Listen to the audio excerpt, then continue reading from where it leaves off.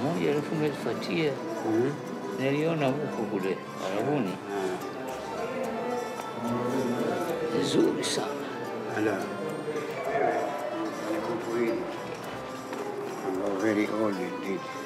Nyumba yako nyota. Nyota. Sasa kuondoka wewe kaja book 2, book 3 mpaka book 4.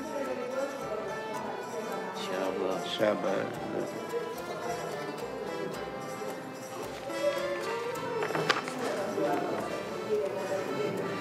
Ninaona hii mzuri sana, wimbo ya akili.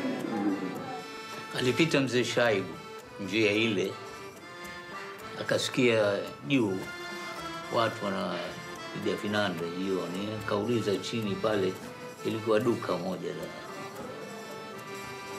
Aliuliza pale, nani hawa? Akaambia hawa watoto wanakuja kila siku na kufanyia kelele hapa juu kila siku. Kibu sema nao waondoshe hao.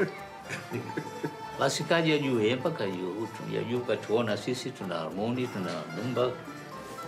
Kaniona mie, mimi na wengine. Pia alikuwa Ibrahim Almasi, wamekufa wengi.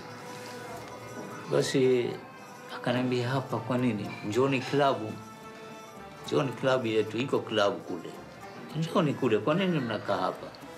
Na kule ziko instruments, kila kitu. Njoni kule. Mwenyewe mzee Shaibu akituambia kwa yeye ilipoanza klabu alikuwa mdogo. Na baadaye alijoin klabu ile, lakini ni mtoto mdogo, alikuwa yeye ni mtoto wa chorus. Kuchukua chorus basi. Yeye sio founder. Na wakati ule Asafa ilikuwa si klabu ya music peke yake. Ilikuwa ni uwanja wa mashairi na ilikuwepo library. Sisi hatukuikuta library, lakini tunajua. Jina hili linatokana na kikundi vile vile cha watu wataalamu waliokuwa wakiishi Iraq. Wao wakiitwa hawa ni Ikhwan Asafa. Na huyu bwana akachukua jina lile kwa sababu wao walikuwa pamoja na walikuwa kama wameishi uzuri sana kama kidugu, wakatengeneza klabu ile na wakaita. Kwa simjui, kanikuta tu njiani, akanipenda na mimi nikampenda. Sasa tena aliponipenda nikamwambia kama umenipenda njoo kwa wazazi wangu.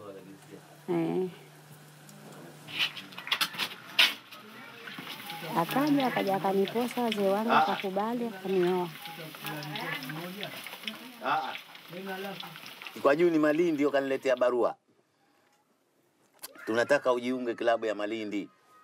Barua nayo mpaka leo hivi. Nafikiri sijui kama sijaitupa vipi. Mimi nikakubali nikaenda Malindi. Nikawa niko Malindi mpaka leo. Klabu hii imeanza katika Kokoni. Haikutoka katika area ile ile. Imeanza Kokoni, aliotoa nyumba mwanzo ni babangu mimi. Hili jengo ndio mwanzo wake Kuanzishwa hapa. Mwanzo kabisa. Mwanzo kabisa. Ilikuwa hapa. Hapa chini hii sehemu ya library. Na juu ilikuwa music. Library ilikuwa ikifanya kazi unaposikia wakati ule sisi hatukuzaliwa. Inaanza asubuhi saa 3 mpaka saa 12. Na baada yake inafungwa, watu wanakuwa katika music. Na baada ya hapo nyumba hii ikarejeshwa kwa mwenyewe na ikauzwa.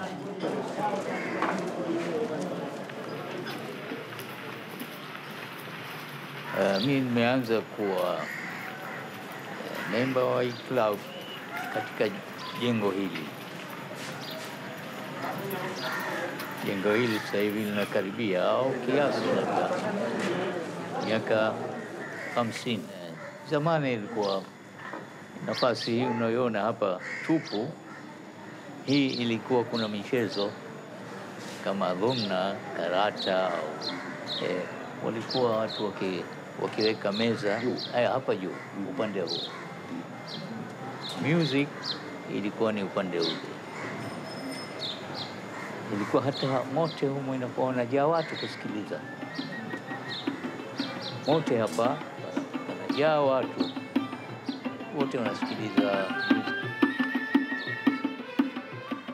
Napenda sana muziki wa asili, yani tarabu asilia. Naipenda sana kupita kiasi. Toka hapo mdogo ilikuwa mimi napenda ile kusikiliza hata katika show zao zamani nilikuwa naenda. Kabla sijakuwa mpigaji wa hii, nilikuwa mwanachama wa hapa Nadi Asafa 1999. Nimekuwa mwanachama, lakini mwanachama wenyewe nilikuwa sipigi chombo chochote, nilikuwa nakuja tunakaa kwenye benchi naangalia wanapopiga wazee nini, na nilikuwa navutiwa sana na hichi kinanda. Nikiona jambo la mwanzo labda la kujivunia, kijana wa mwanzo ambaye mwenye umri mdogo kwanza kuingia Malindi na kukubalika na kuweza kufundishwa hata sehemu nyingine, sababu nyingi nimepata zaidi hapa nilipokuwa kuna Malindi.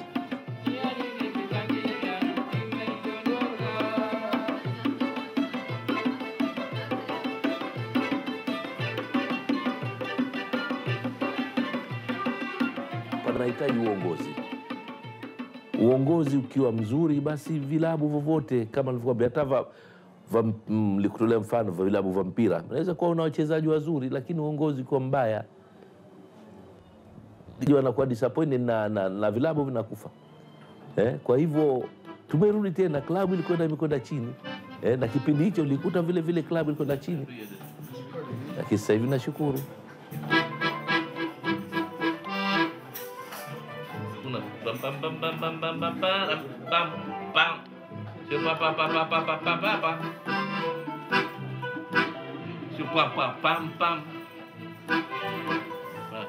Ilikuwa nyimbo ya mwanzo, nafikiri kama hivi ni ving'aravyo vyote si dhahabu, nyinginezo shaba nazo huilibu.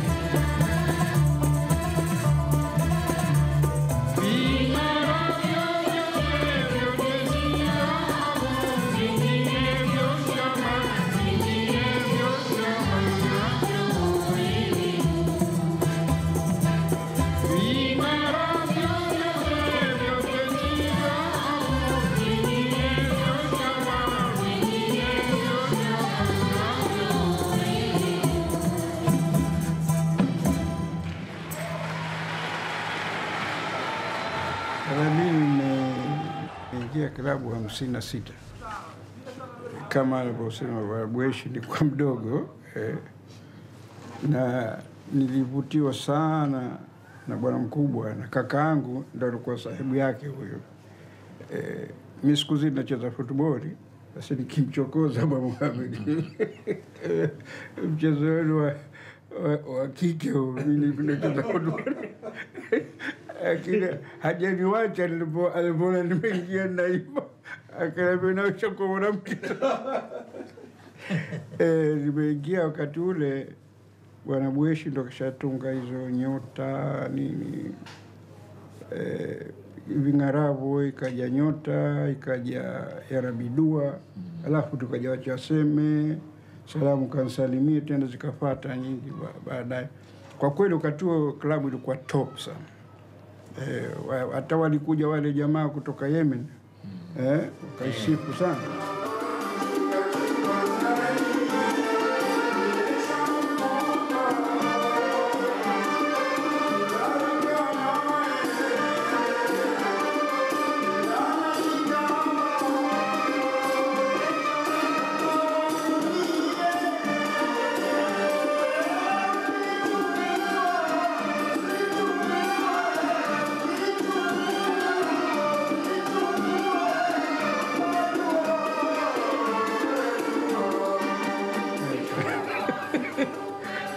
Basi mimi toka 56 hiyo, mwaka wa 60 ndo nikaanza kuimba.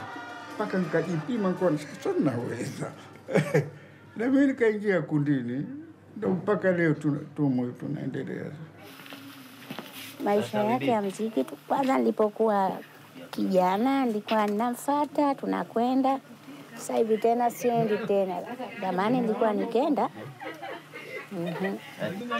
ananitungia nyimbo alafu anapeleka, kama mfano nimetunga mie vile, lakini anafanya yeye.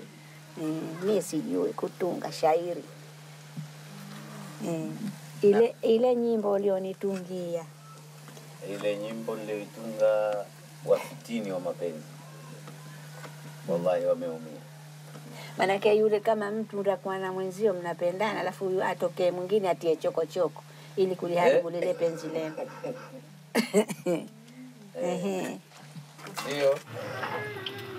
Sasa kwa hivyo tutawasikiliza uamuzi watu ndio wapi sasa.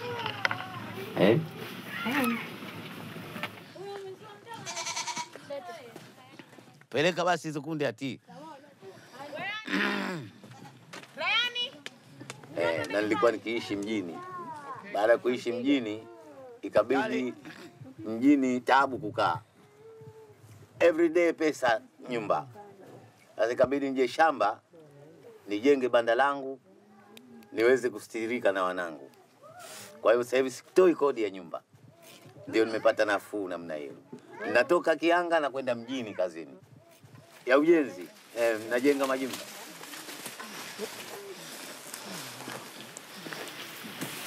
Vipi jomba? Salama? Ni habari. Nzuri sana. Nimepata wageni leo. Sawa sawa. Sawa sawa. Narudi.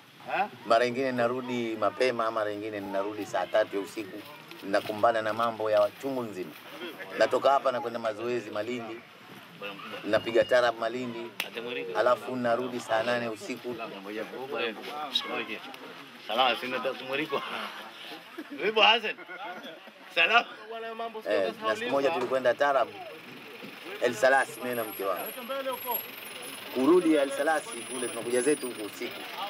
Tukakuta watu wananua mapanga. Wala. Mke wangu akaniambia turudi tundavuliwa, nikamwambia hatuuliwi. Twende mpaka waniue mimi kwanza ndio na wewe kupate. Tukaja zetu kwa baskeli. Tukapanda kwenye kilima, nikamwambia bibi shuka. Tayari. Akashuka, wakashuka wanawake wawili. Yule mmoja sijui kapanda wapi. Kumbe shetani yule. Shetani bwana, nimempakia. Ya Mungu. Sasa wanakwenda sambamba, mke wangu na yule shetani wanakwenda hivi. Hakumuona. Hamuoni, yeye ana macho ya kichawi. Sasa kila nikienda namtizama yule mwanamke na mtizama na wangu. Ndio anaingia sasa. Halafu nikaona huyu hajui kama mimi ninamuona hivi. Yule shetani alikuwa hajui kama mimi ninamuona, lakini baadaye alitambua kuwa mimi ninamuona. Alipotambua kuwa mimi ninamuona shetani yule, ikabidi aniwashie macho yake, yaliwaka kama taa za gari usoni.